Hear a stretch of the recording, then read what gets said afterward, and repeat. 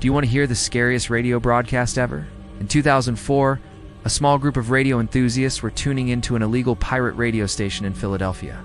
It was broadcasting on the now infamous frequency of 89.9, the same frequency that would later be used for the similarly named WZRD station. But these people weren't listening to WZRD. They were listening to its pirate counterpart, which was broadcasting from a van in South Philly. And the people inside that van had no idea that they were broadcasting to an audience of one. As the night went on, the DJ began to speak in a strange, distorted voice, almost like it was coming through a vocoder. And then he started reading off of a strange, unsettling list of names. Then suddenly, the broadcast cut out, and all that was left was static. The next morning, the van was found abandoned in a parking lot with the doors wide open. And inside they found a dead bird, a bloodied meat cleaver, and a note that read, "This station is now officially closed. We apologize for any inconvenience."